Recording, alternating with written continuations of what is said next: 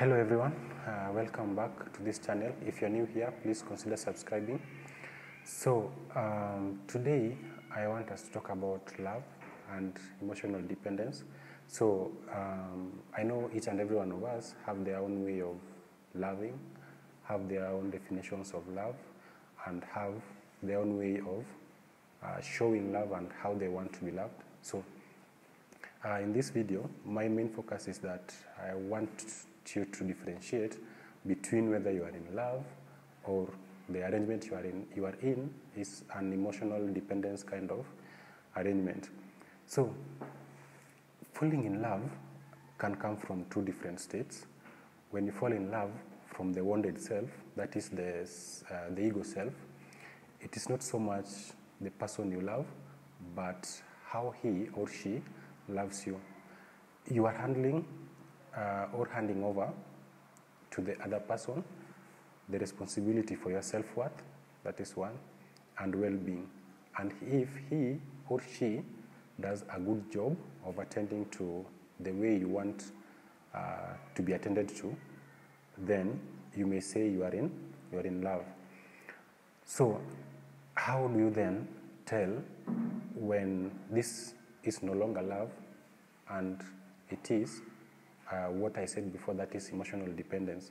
So let us first understand what emotional dependence is, and this is when a person believes they need another person, one, to survive, two, to be happy, and three, to feel complete. Love is easily confused with emotional dependency because they both usually come with intense feelings around another person, but in an emotional dependent relationship, people feel they are in love when really they are in need. So there is love and then there is need. When you're in love, you are in love. When you're in an emotional dependency kind of stuff, then you are in need.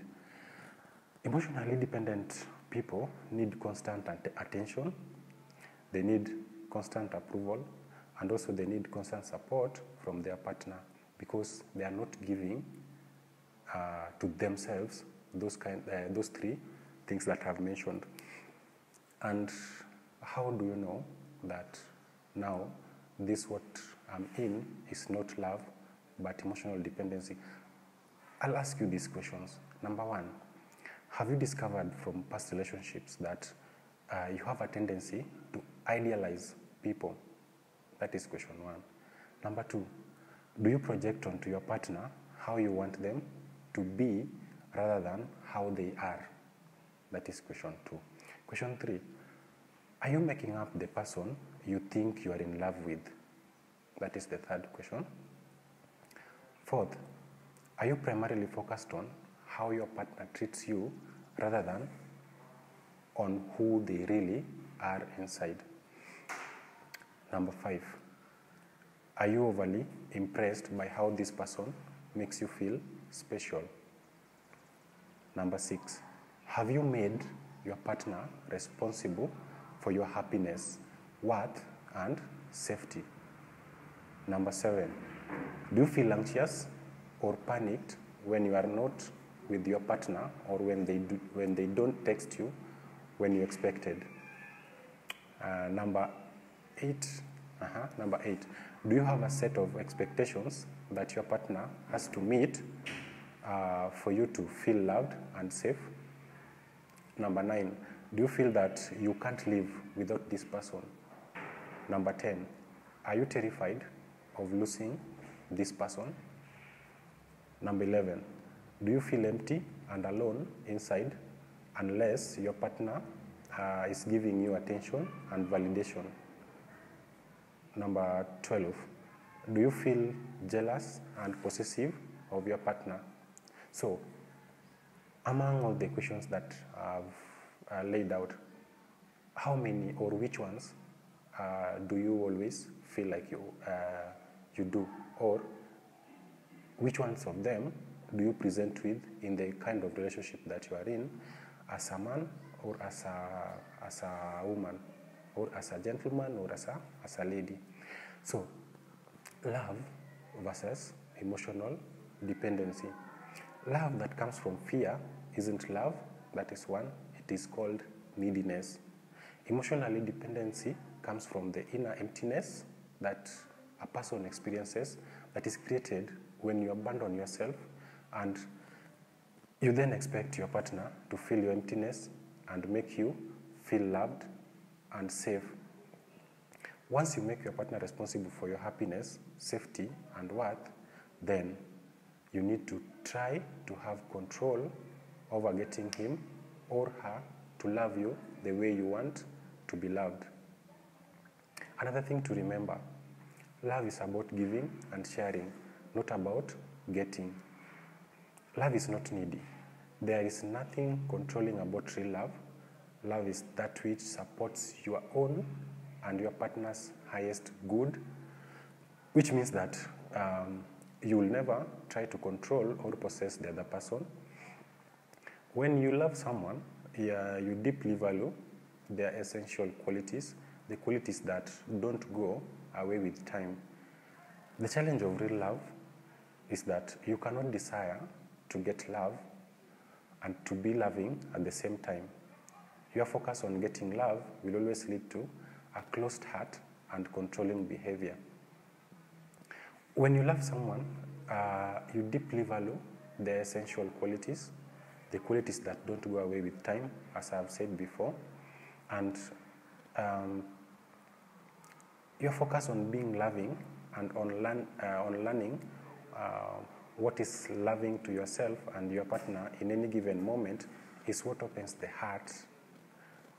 When you consistently choose to be loving with yourself and others, you will experience real love. So it's not a needy kind of thing. When you find yourself wanting to always feel that you can't live this person, you can't live without this person, or you are terrified of losing this person, that is kind of being needy, and what you have is really not love, but emotional dependency. So how do you stop being emotionally dependent? So there are so many ways that you can learn to be in love and not being in emotional dependency kind of thing. But the greatest way is not to look for magic or something. It is learning to love yourself and feel whole with or without other people in your life. So if you do not love yourself, your own beautiful, wonderful essence that is in you, then you cannot see or love the essence of another. So when you don't see and value yourself, you become emotionally dependent in your desire to get love. When you love yourself, you will be far less vulnerable to becoming emotionally dependent on a partner, because you won't have a desperate need for attention and approval.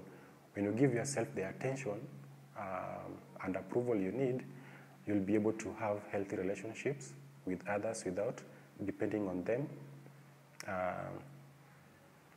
for your sense of well-being. So I want to pose a question to you. Are you in love or are you in emotional dependence? Remember, I asked very pertinent questions when I was starting, and you should check what I laid out in those questions, and this can be able to help you gauge whether you are in love or, as a person, you need more self-loving so that you can be able to appreciate the essence in other people that you don't see in yourself. So I hope this information helps you. I hope as you embark in that journey of finding love, you'll be able to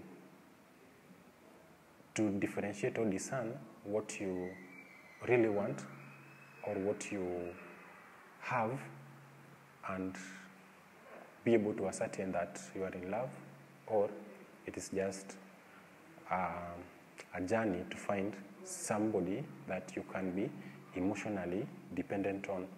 So if you like this video, please share with your friends and anyone else, and please consider subscribing to this channel.